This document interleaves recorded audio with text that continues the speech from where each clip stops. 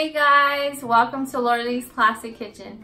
And today in my kitchen, I'm going to be making my version of a healthy granola. It has all natural sugars and I want you to come on in so I can show you what you're going to be needing. Right here I have 5 cups of old-fashioned oats. And it's important that you use old-fashioned oats because it's more of a meatier texture on the oat itself. 1 cup of, I have pecans here, but you can use any nut that you prefer. 1 cup of shredded unsweetened coconut flakes. 1½ teaspoons of cinnamon. 1/4 teaspoon of salt. 1/4 cup of coconut oil. 1 tablespoon of vanilla. 1/4 cup of coconut sugar, and also 1/4 cup of honey. Now this is a pretty simple recipe. I know you can go and buy it in the store and purchase it, but this way you can have control of the sugars and the sodium and things like that that you put into it. So what I'm going to do now is I'm going to take all of your dry ingredients, which is the coconut flakes and my nuts. Now you can cut these up if you want to, because I just left them whole in case somebody wants to pick them out, but you can cut them up and do what you like. And now I'm going to take my cinnamon and my salt and place that in there as well.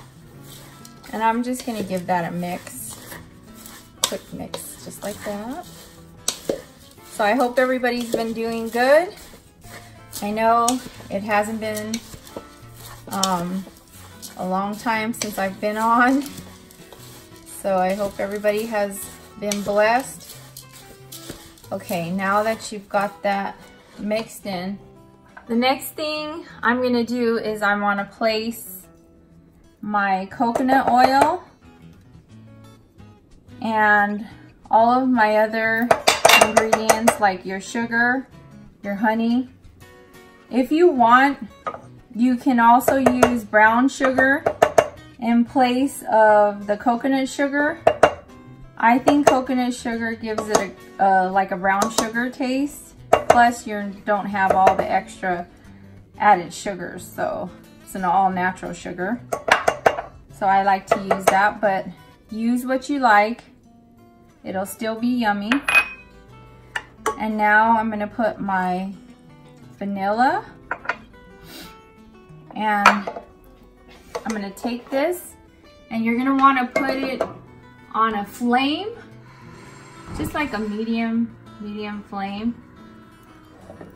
And you're just gonna wanna stir it until it's all combined, all of the ingredients all together. Cause see how it looks like brown mush right now? You want to melt your coconut oil into all of the other ingredients because you don't want the clumps of the oil into your granola. So that's the purpose of this.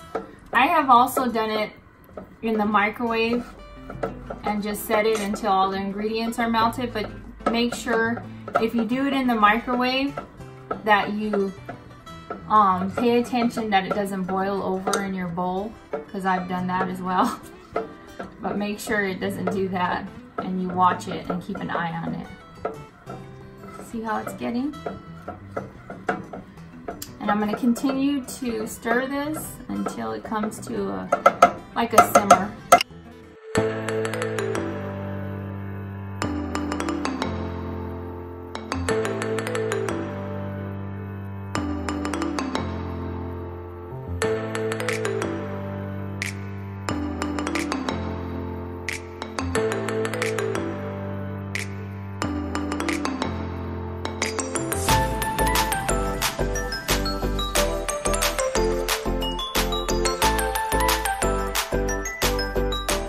See how it's starting to boil and bubble right there? That's when you want to turn off the heat. And that's how it's all combined. Now you're gonna wanna place all of your ingredients, of your wet ingredients and your sugars into the bowl.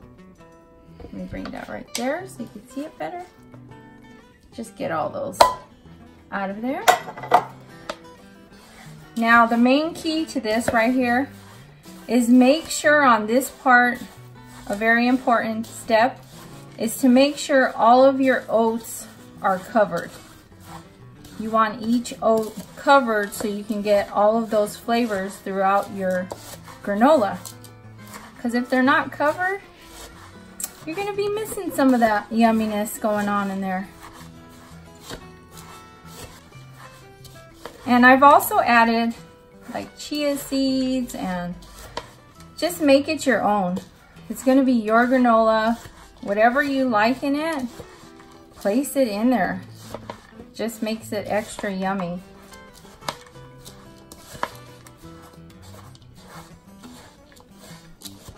See how that's getting all through those oats. If you use the fast cooking oats, it's gonna kind of make it mushy. That's why I like to use the old-fashioned oats. It gives it that extra bite. I think all of them are covered all the way through. So now that you have all of your oats covered, you're gonna get a pan. So I'm gonna get a pan right now, and then I'll be back with you guys.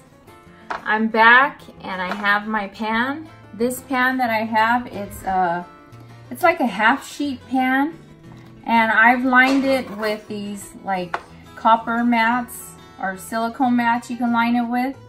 You can use parchment paper, or if you don't have any of those, just take like a spray oil and spray it before, so you don't have anything that sticks. Now you're also going to be needing a half a cup of raisins or craisins. Whatever dry fruit you like, you're gonna add that at the end. It's very important you add it at the end and not mix it into your mixture, because the raisins are, one, gonna either get like burnt or plump up too much. It's not good. I've done it before, so don't do that. So any of your dry fruit, you're gonna wanna take it and place it afterwards. So now, that's just a quick tip, guys. So now you're gonna take all of your oats and place that into your pan. Make sure, the key to me is, because I like to have like clusters in my granola. So the key to get clusters is to spread it out evenly. Make sure that all of your oats and all of your ingredients are touching, and that's going to give you some great tasting clusters and great tasting granola.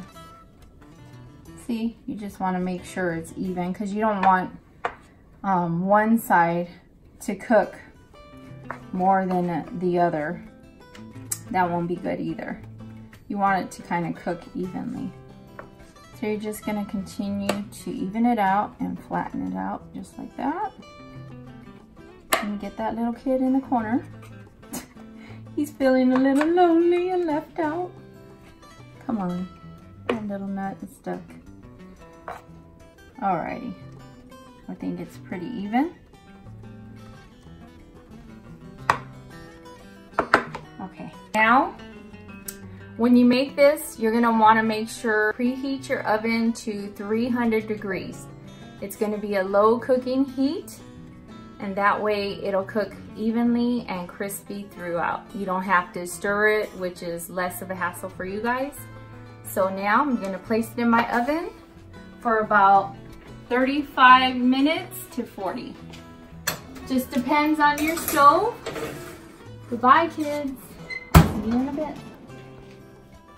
Okay guys, it's been about 35 minutes now.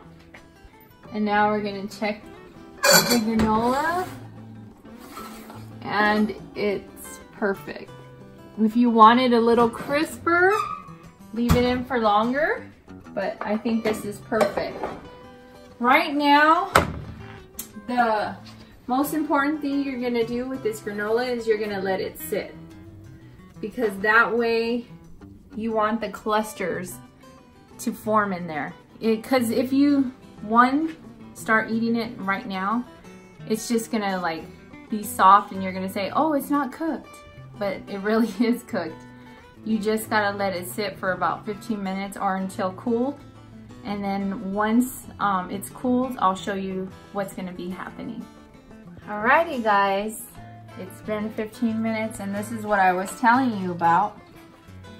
See how it's nice and firm now? You're gonna get your clusters with that. Look at that. See? That's how you want it. You want the cluster. Well, at least that's how I like it. I like those little clusters on there. And it's nice and crispy. You can break them up how you want them, smaller, bigger. And at this point, you're gonna add your dry fruit, any dry fruit, just as long as you use like whatever you like. I mean, make it your own, guys. That's what's nice about granola, is you can make it your own. It's so versatile. I'm gonna get in here with my hands, guys, because this is how I normally do it. Not drop it all over the floor like I just did, but this is how I normally do it. So Cody, taste that. Give my camera guy some of that. You just want to mix it up. Once you get it all mixed up and incorporated, you're gonna want to place it in a seal tight container. I have this one that I had made the other day. It stays for at least like a week and a half, fresh and good, but normally doesn't last in my house that long, because you can use it for to top it over your yogurt, or you can just eat it as a snack, or in the morning. My youngest, Christian, he likes to put it in a bowl with some milk, and he eats it like a cereal. So hey, whatever you like granola on, put it in there. So now I'm gonna taste this for you guys. Okay, let's see if I can talk again.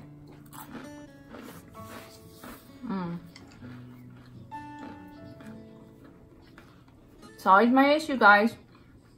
Talking and eating. But the